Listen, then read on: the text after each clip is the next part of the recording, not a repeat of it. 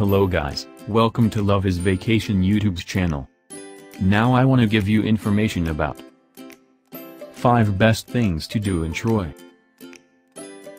Number 5. Enjoy a walk around Washington Park. Troy's Washington Park is a privately owned park enclosed by Gilded Age mansions. Think Gramercy Park in New York City. Stroll around outside of the green and enjoy the magnificent architecture of the homes built by some of the 19th century's wealthiest industrial families. Number 4.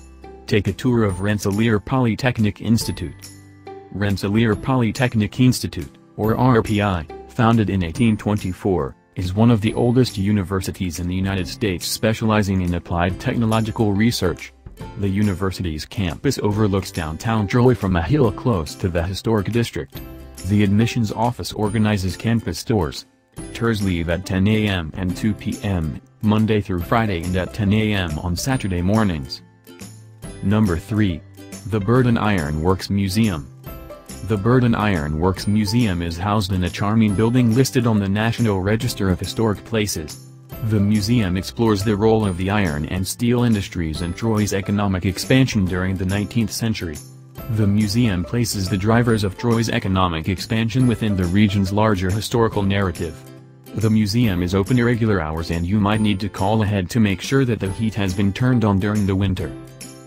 Number 2. The Cape Mullany National Historic Site. The Cape Mullany National Historic Site is an unassuming brick house where Cape Mullany, founder of the Laundry Collar Union, once lived. Mullany was an important 19th century labor union leader.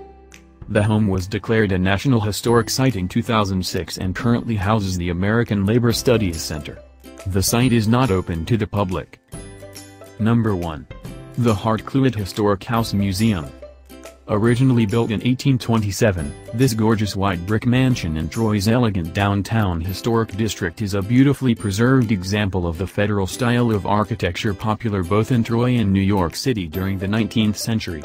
A visit to this museum allows a glimpse into the opulent lifestyle of wealthy 19th century New York socialites and industrialists. Thank you for watching. Don't forget to like, comment and subscribe.